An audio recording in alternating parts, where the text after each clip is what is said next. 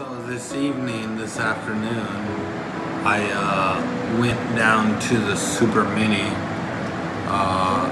after dark and walked through the jungle which we live in, and walked up into the Pueblo, like the city area, which is, I mean, it's only like a fraction of a mile. It's not too far. It's just like a super small walk. And I went in there, and when I was walking up there, it was nighttime. I went and got beers, and I bought a few beers, of course, because we like nos gusta tomando cervezas. That's what we do around here. But when I was walking back from the Super Mini, I kind of just like felt a vibe from this dude that was like kind of telling me to talk to him.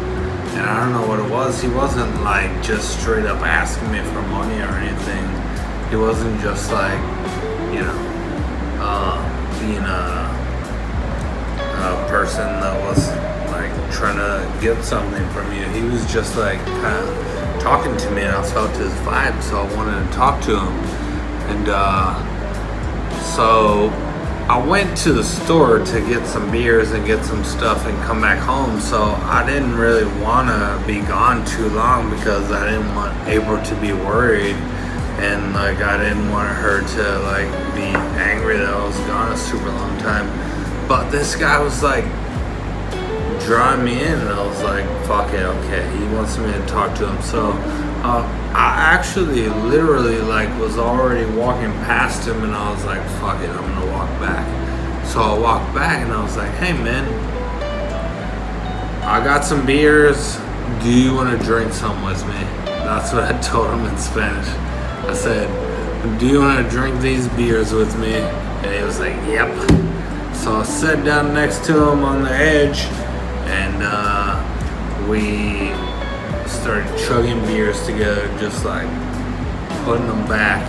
And then we started talking about how like he had only been here for a long time too, and most people from this area of Akumal are all like strangers from other areas.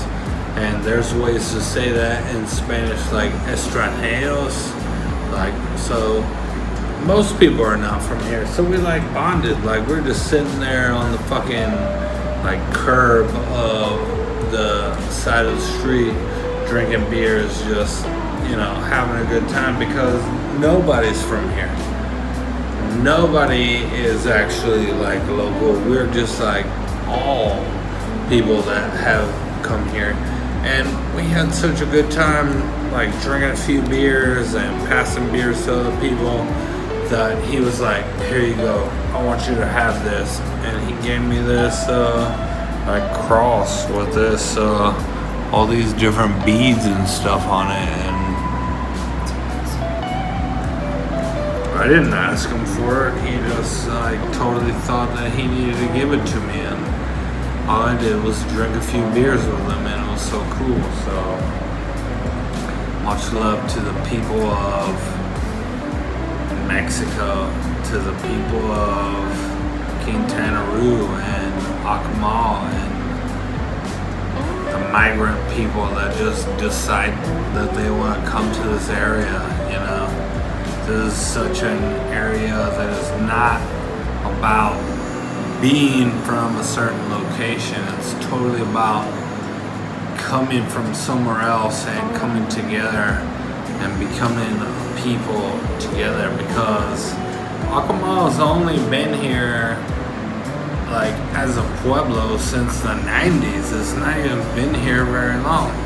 So to think that being in Akumal and being a part of this pueblo means that you have been here forever, and you can't be a part of it unless you've been here forever is, you know, not even intelligent thought, because Akumal is all about being new and having people come from different areas and everybody coming together and just getting to know each other.